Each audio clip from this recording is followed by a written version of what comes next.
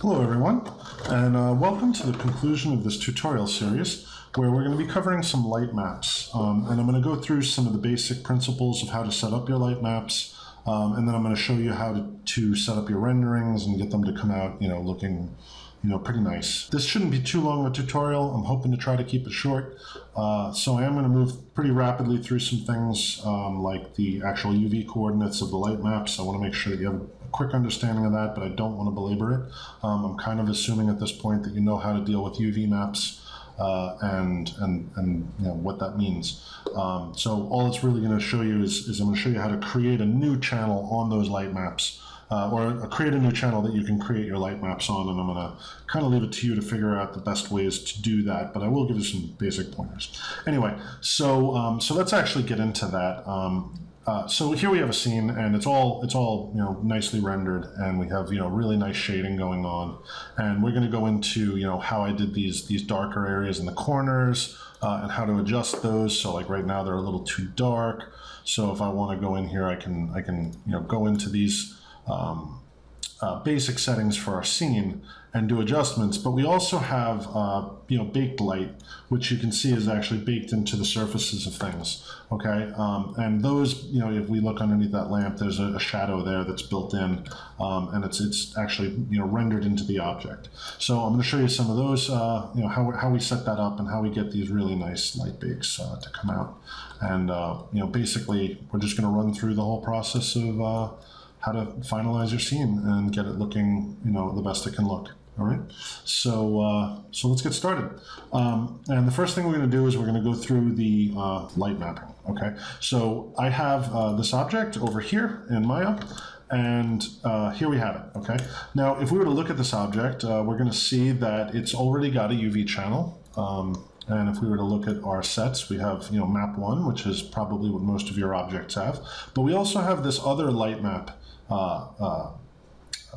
layer on it, okay, or channel, okay, and this is going to show you how to kind of create that channel. So I'm just going to use a polygon, and I'm going to create a box, and here's our box, right? And if we were to go ahead and do an automatic unwrap, right, we would have our box, and it would have UV, and if we go to UV set editor, we would see that we have map 1 on this box, okay? But what we want to do is we want to create another channel that will be our light map channel, okay? So what we're going to do is we're going to go ahead and go map, and then we're going to just go copy, okay? And that'll give us a new channel that's got exactly the same setup as the map 1, okay? And all we're then going to do is just say light map. And I just double click that to rename it, by the way, okay? So now we've got light map, and if we were to look in our UV editor, we would see that we have, our light map, and we have the normal map. And if we were to move one of these guys, okay, we would have, the light map would be different now than the map 1, okay? So as you can see, they're different. They're not the same. They were just copied from the same template, okay?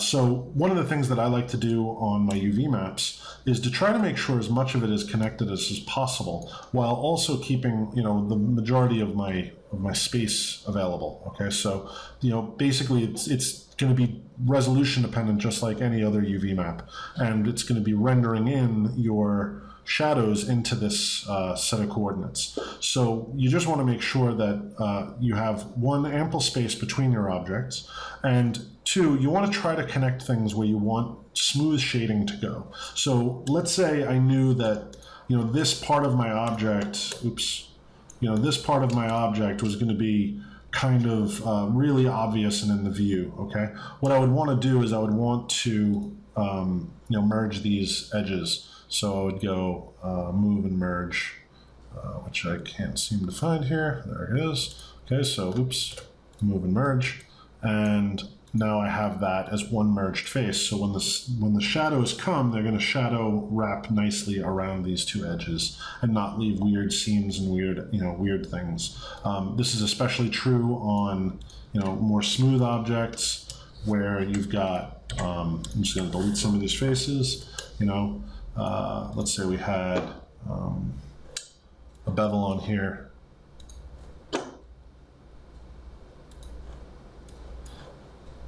With a bunch of segments, right? You know, this I would definitely want to have smoothed around the surface. I would not want this to be broken at any point in it. I wouldn't want it to be, you know, like this. Basically, is not what I would want. And cut UV edges. Where are you? Here we go. Cut UV edges. And here, this is not what I would want, okay? Because I might get a really harsh shadow seam in between the two parts. So instead, I want to make sure that they're nicely, you know, moved and sewn together. And I would actually even do polygons, unfold, and make sure that it is nice and clean, you know? This way we have a nice, smooth unfold. And of course, you want to do your typical checks on whether or not it is, you know, square. So to kind of illustrate how this would work in like a real object or a real environment, here we can go ahead and take a look at this record player cabinet. And if we were to go into the materials and we check out the light maps, we'll see that all these little front boards actually have, you know, kind of wrapping around that front edge, okay? And I do that pretty much everywhere on every one of these. And even on these sideboards, I'm doing a full wrap on there as well. So it's kind of wrapping like so, all right? So I'm getting that full wrap kind of concept happening wherever I can, all right? I really just want to make sure that I don't get those seams on those corners. They have a general tendency to not look so good. All of this is extremely relative to your current situation. There will be times where having them connected will be beneficial, and sometimes when having them separated will be beneficial. You know, you want to experiment on this and start to learn what is best. Doing really good light maps is almost an art form in and of itself. And you know, taking the time to do this well really pays off dividends, because it just makes everything a little bit smoother and a little bit cleaner in your models, and you end up not fighting with them, which you might do with you know, with just doing it really quick or really sloppy. Now, that said, there are times when you're going to want to have a very easy unwrap. It's a very rectangular object or a square object, and you don't really need to go into the details, and you just want it to be done quickly. Or, you know, maybe getting perfect shadow maps or not is super important to your project. That could be the case too. Or maybe you're under deadlines and you need to get things done quickly. Stingray has a way of doing all of this automatically, okay? So if we jump into Stingray, and we right-click on this and go ahead and go into the unit editor, we will see that inside of the object, we have this Generate UVs tab, okay? Now, if you don't have a UV coordinate setup, you can simply just go ahead and turn this on. So if you don't have a light map channel, just turn that on, okay? Like I said, it's gonna do an automatic job of it. It may not be as good as if you manually do it yourself, but very often it'll be pretty good, okay? So you can often get away with just using the Generate UV Unwrap. And again, that's almost what I would recommend you try first. If it comes out really good, then you don't have to go any further. But if it doesn't go really good, then, you know, bring it back into Maya, add your UV channels and your light maps and do it there. It really depends on how you want to handle it. I personally always make my light maps, but, you know, if you're just looking to, you know, learn and try to get this, you know, figured out, and you don't want to go through the effort of making all that stuff, like I said, you can just select it and turn on Generate UV Maps, and it'll automatically do the unwraps for you, and when you bake, it'll work fine, okay? So, so you have those two different ways of doing it. You can do it the automatic method by simply selecting this, or in Maya, you can, you know, create a secondary UV channel in your UV editor, UV set editor. You would just create a secondary channel. I name mine Light Map, but again, the name doesn't matter. It's just what I like to do. And then you would be able to just import this, and you wouldn't have to do anything. It would automatically bake a light map when you press bake. Okay, so so those are the two different ways: automatic and manual. Now, coming back into Stingray, what we're going to want to do now is just kind of get our scene set up so that we can get some nice lighting and get some good renders coming out. Okay, so I'm just going to show you some basic things that I've done in order to get this scene to kind of look pretty cool. So what I've done is I've basically set up like a little light box. Okay, so outside of the scene, I have. Let me turn on my gizmos, view gizmos. And now we should see my gizmos. Oh, I'm sorry, never mind. I don't have to go outside. I put the directional light inside. Okay, so this is my directional light. And this directional light is going to be my primary shadow caster. Okay, so this is giving us these kind of nice lights coming in through the outside. And they give us these kind of like, you know, the window lighting kind of look. Okay, so I've got these holes cut out in my area, and how I've basically set up this room was just made one model that is basically double-sided. So if I rotate this guy, you'll see what I mean. I've got the ceiling or the painted wall material on one side, and I've got the wood on the other. So if you see, it's just a simple tiling system, and I just kind of, you know, just duplicated them a bunch and made my room in this regard. Okay, so so I just made a quick kind of light box for this scene to sit in. Now for the lighting, as you can see, we've got some pretty complex lighting going on this wall. We've got this kind of really cool looking, very natural looking light splash coming from the lights. Now, there's a couple different ways we could do this, but because I'm baking the light, and this is a light baking tutorial, I wanted to kind of show you the way that I thought was the nice way to do it for the scene. So what I've got is basically a bunch of spotlights sitting over the top of each other. Okay, so these are all spotlights. Each one of these is a spotlight. This one on the bottom is the most narrow. And let me see if I can actually hide some of these so that we can kind of go through them step by step and what they're doing. So this first one is my primary beam spotlight, okay?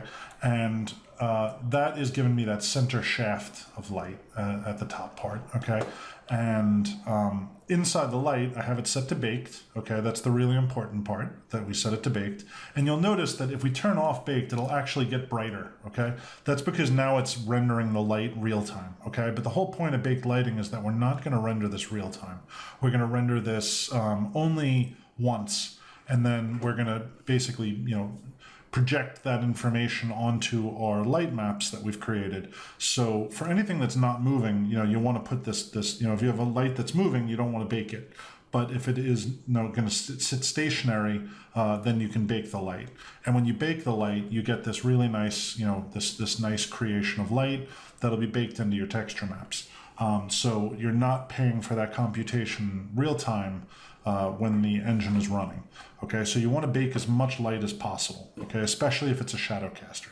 And on this one, I didn't actually turn on shadow casters because I didn't want it to get interrupted by anything that's inside this lamp. I just wanted that nice, you know, basically creating modeled light. So, so I didn't want any kind of shadows to interfere with this lighting that I'm doing. It's very specific, okay? So, so that's the first one. I'm just going to go down them sequentially. So the second one, I'll unhide that one. So this is more of a wide spot. Okay, so again, this is a spotlight. So we can look and see that it's a spotlight. And I've got it also baked. Okay, then I've got my third light. And my third light, I will unhide as well by pressing the H key. And this one is also a spotlight. And again, this one's getting a little wider. And basically that's all it is a series of spotlights that are just kind of moved a little bit and adjusted in their fall off. You know, basically adjust their fall off, their end fall off, and their intensity and their color. And by doing that, I'm creating a bunch of these different kind of spotlight fall off angles. Okay, and that's what's giving me that nice lighting setup. Okay, so it's actually really straightforward. And then one of them I have facing downward, which, let me see if I can find it. Yep, this is the downward facing one. And this one I do have cast shadows on because I want to get that natural fall off from the table itself. And any lighting in here, I want to also get the proper shading. So we get this nice shadow here, you know, we're getting some other nice shadows from it. Okay, so this one I do want to have a fall off on, I mean a shadow. But, you know, your scene, you're going to want to adjust these things as is according to your needs, right? So I'm just giving you the basic idea of how to create one of these nice light splashes. And, you know, that's how I did it. I did it with a bunch of different spotlights with different cone angles. Okay, so they're all spotlights and they're all just adjusted slightly to give me this kind of layering effect of different, you know, light fall offs. Okay, so that was basically it. Like I said, this is the primary light of the scene, and it's what's going to be giving me most of my bounced light. And this is also a directional light. So this is, you can only have one directional light, and this is my directional light. And if I were to move this, let me not bake it. Oh, it is set to not baked. So if I move this around, you'll see that I'm actually getting that light to move with the view. Okay, so that's my primary kind of directional light. It kind of sets the mood a little bit. All right, so so that's that. And then I've got one omni light in the scene, which is going to be kind of just illuminating the interior of the room and just giving me my soft light for the majority of this room. Okay, and from that I get, you know, a really nice light bake. So let's go ahead and take a look. And here you can see, you know, we're getting really nice shadows in here, and you know, we're getting, you know, some nice wall shading on the walls and the corners. Now the corner stuff and the wall stuff, I want to show you that too. So if we go into our shading environment, we have some other tools that we can use for kind of post-process shadows. Okay, and these are called screen space ambient occlusion. So if I go into my default shading environment and then click on screen space ambient occlusion, we can adjust these qualities, you know, the quality, the radius, the intensity, to get more or less of what we want. Like right now, I feel like this is really dark in these corners, so I'm probably going to lower that that intensity down a little bit. Okay, and these numbers go really quick, so you have to be very gentle with them. But that feels a lot more natural to me. It's not nearly as dark and, you know, heavy as it was. But you might also find that, you know, reducing the radius is a benefit. You know, so you get a little bit less radius on it. That can also help define that space some. But yeah, you can kind of tinker with these settings in here to help get those edging qualities to come the way you want them. We can also adjust our exposure to get different lighting qualities. So, you know, this is basically going to ramp up our brightness or ramp down our brightness. So if we want like something really dark and moody, we can just kind of play with this singular exposure setting to get what we want. On this scene, I think I found 2.5 to be the nicest. Yeah, 2.5 is awfully nice. And it just gives me the amount of exposure that I'm looking for. That is basically it for that kind of thing, excepting the actual baking itself. So let's go ahead and take a quick look at what it's like to bake, you know, lighting on its own. Okay, so let me go ahead and save my level. And what I'm going to do is I'm going to open up the same exact level. I'm just going to open it with without light baking. Okay, so I have a version in here called Not Baked, and I'm going to open up the Not Baked version. And we're just going to take a look. So this is what the scene looks like without any lighting information applied. And as you can see, it's a pretty stark difference. So this is just using the directional light, and although our other lights are in the scene, they haven't been baked yet.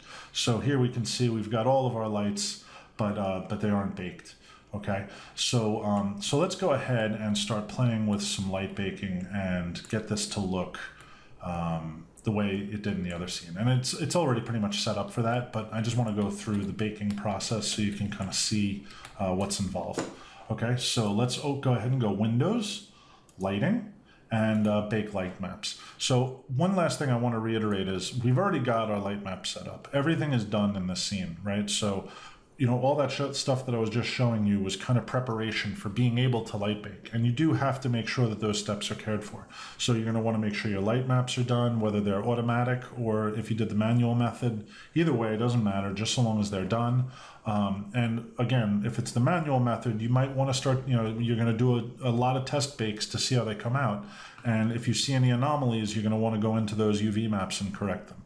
If you do it the automatic method, there's really not much you can do. If it looks good, it looks good. If it doesn't, you know, then you're going to want to go with the manual method and start tweaking your UV maps.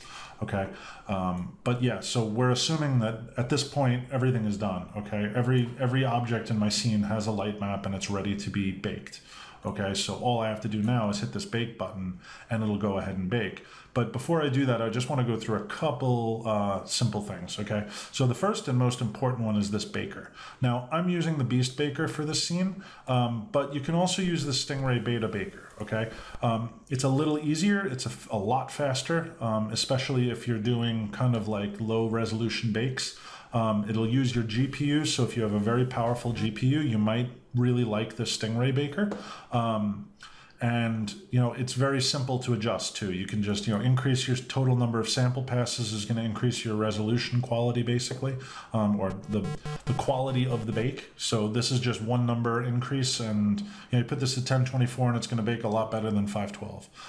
It'll take longer, but it'll look better, okay? So your light map textile scale, this is how big is the map that it's actually rendering. Your skylight intensity is going to be how bright is that outside lighting. Your indirect scale, your emissive scale, and your diffuse boost are all adjustments that you can make to increase their namesake. So if you want the indirect scale to be increased, in other words, the bounce light, if you want the bounce light to be brighter, you can raise this number. If you want your emissive scale, so anything that has an emissive light on it, you can boost that. And your diffuse, you can increase the diffuse brightness as well. So here's 3 easy ways to adjust your overall render qualities. Okay, so you'll want to tinker with those as you start out. But again, start all of these with one. Do your first test bake, see how it comes out, and then make these adjustments after that. Okay, so so that's the Stingray Beta Baker. Now you can just hit bake and it'll go ahead and bake. In fact, I'll just do a low quality bake on this one. So I'll do like a 128 and we'll do a really quick bake. All right, so bake, and let's see how she comes out.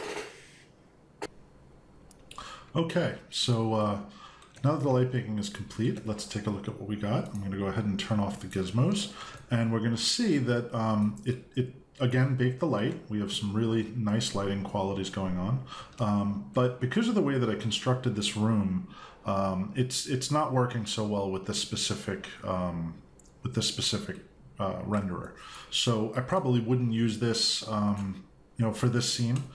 Because of the way I constructed it. The Beast Baker is just going to do a far better job. And also just to note, the Stingray Baker is still in beta, so it is still coming along. But as you can see from a GPU bake, it came out pretty quickly. This was about a 5-minute render on my computer, and I have a GTX Titan. So with a GTX 1080, you're going to see even better results. And with other cards, you might see a little bit of a slower result. But in general, it's a very fast baker. It does a beautiful job for the most part, and it gives really nice results. In this specific instance, the Beast Baker is going to do a better job because, again, like I said, I kind of designed this tutorial in mind for the Beast Baker. Okay, so now that we've seen that the Stingray Baker has given us some good lighting effects, but isn't quite what we want. It's nice to know that Stingray actually has a secondary baker, and the Beast Baker is actually an incredibly good baking utility, and will do a really, really nice job on your renders, especially if you spend the time to really hone the numbers right. You will get incredibly good bakes from the Beast Baker. It's a really nice baking utility, and it's built into Stingray. So now we're going to go ahead and render the same scene, but we're going to do it in a different way. We're going to do it with the Beast Baker now. And what I wanted to show you is that one thing we can do with the Beast Baker is we can actually put this on live bake, okay? And when we put it on live bake, we're actually going to get a real-time baking going on. So I'm going to put this on low, and I'm going to set this to live bake. And I'm just going to go ahead and hit bake. And we're going to see that it's actually going to bake this real time as we just sit here and look at it.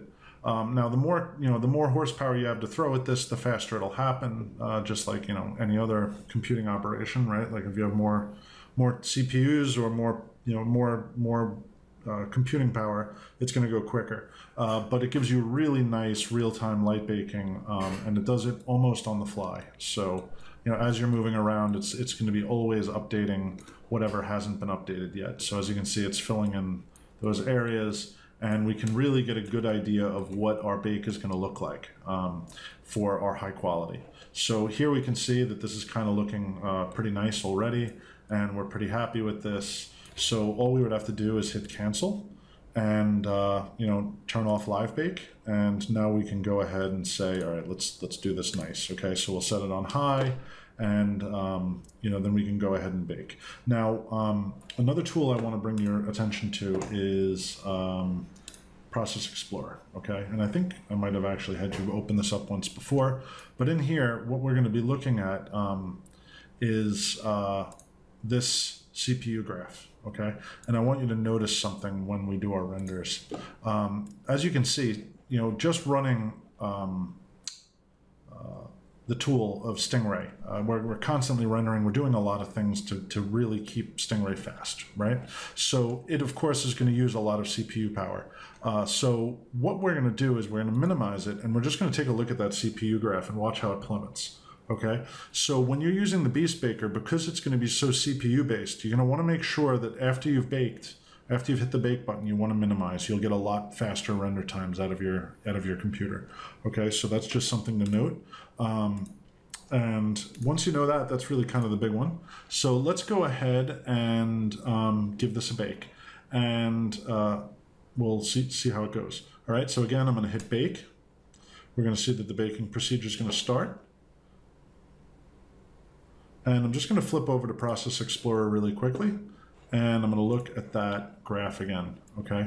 And we should see that the computer is going to pin, right? So now we're using, this much power for the green is basically what we're using for the render, and the red is what is idle process or not relative to the render, okay? So we're just going to hit minimize here, and we should see the green, which is really our rendering process. As you can see, it says render tool 64. So all of our rendering is now going to, all of our CPU power is going to that render rather than to supporting the programs, including Stingray.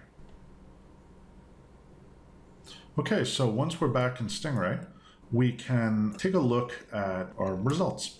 And here we can see we're getting the really nice light cast.